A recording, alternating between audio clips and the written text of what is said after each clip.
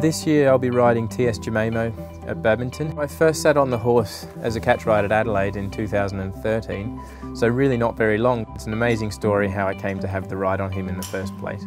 We just went back to Australia like we do to do some teaching, and I had a phone call from our very good friend Will Enzinger, who'd unfortunately broken his leg, and he said, listen, could you ride this horse? My first cross-country fence that I ever jumped on the horse was fence 1 on the 4-star, so that was an amazing thing.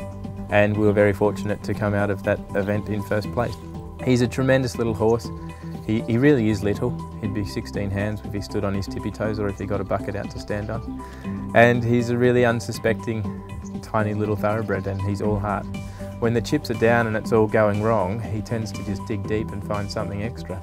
And that's something that I think is a quality of a very good horse. Because I tell you, as a 5-year-old, I'm not sure that you'd buy him. He doesn't move very well. You know, he's not big and impressive looking in the stable. But sometimes these underdogs are the ones that go on and prove us wrong, certainly at 3- and 4-star level. Of course, like everybody, I'd love to be in that rare minority of people that could say they've won badminton.